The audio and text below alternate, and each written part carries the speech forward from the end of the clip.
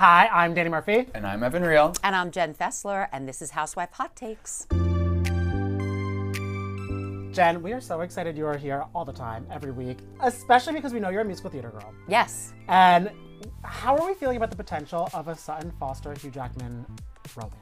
So when I first saw that, I just kept thinking for some reason, why is Hugh Jackman with Sutton Strack? I couldn't Same. No, I was like trying to put the pieces together. How does that happen? Which Was I she would love single? that. I would love I know. that. Yeah, That's that'd what I be thought. But then we were driving here and I passed the billboard. Apparently Sutton is a very big Broadway star, and everything started. What is she in, The Music Man? She was in The Music Man. She's like won Tony. Right now, she's been around in, the, right. the music. Yeah. Yes. So I guess I'm not actually that much of a Broadway aficionado. Having said that, of course. Well, first of all, wait. I was so upset that he got divorced from that lovely woman. What was her name? Deb from Down Under. Deb from Down Under. I loved Deb them from Down together. Under, always with an updo. She always. And she was also not like a glamazon. Well, she looked have like you seen someone, her updo? No, I'm not. Okay. But I know Fair. she was a very down to earth Fair. gal. It felt like it. Right. It felt like. It felt real. Yes. Yeah. So I don't know this Sutton person. I should know her, but she is on Broadway, so clearly she is talented. And they have something to bond I think she over. lives in Yes. Jersey, so maybe you might be Yes. seeing Hugh around. I mean, that's the dream, because there is no one more talented. I mean, there's Evan, there's Danny, and then there's Hugh Jackman. Well, then there's Mariah. Then there is Mariah. Yes, Mariah Carey and Nick Cannon, RIP to their marriage. I almost kind of forgot that they were married, but Nick reminded us because he had things to say about the marriage. Basically, he said that Mariah was the alpha in the relationship and that he had to carry a diaper bag. He had to sort of play second fiddle to Mariah. I mean, okay, I'm willing to carry that diaper bag. I am ready to take his place. Yes. I don't know, is he complaining? Because I would happily carry around Mariah's diaper bag. I know that he is his own person. He does his own thing. He's a father of host. 12. But that's the thing with him. He's we don't know. Is he a rapper? He has been a rapper. He has been a rapper. They said, I haven't seen him rap, but so he's doing a lot of things. Clearly he's doing a lot of things. He's doing the nasty all over the place, but good for him. God bless him, more power to him. But he's a busy guy. Yeah. You know? Well, maybe that's it. He was like, I'm too busy to hold a diaper bag. But it's the thing, it's like, he's not holding a diaper bag for Mariah for fun, it's for his kids too, which is the... Look at that. Could you be a little shady there? Yeah, but it's I like... like it. It's true. You know. He's busy. He's busy. He's... Correct. Wait, let me do this one. Ready? Please. But you know who is not busy? Look at that transition. That was good. That was really good, yes.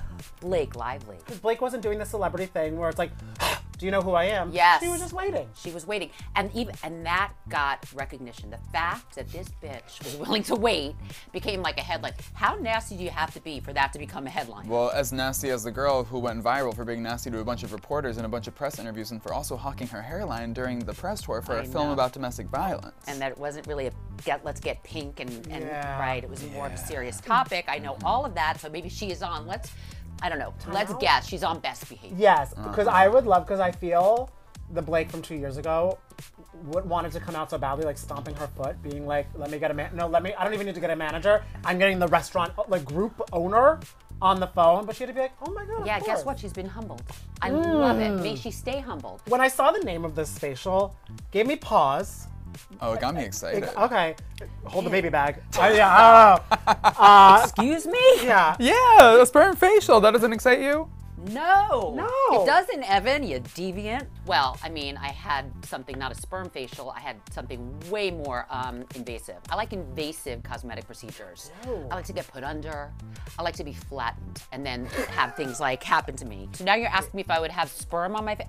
Obviously the answer is yes. Anything to look. I am a big proponent of lasers.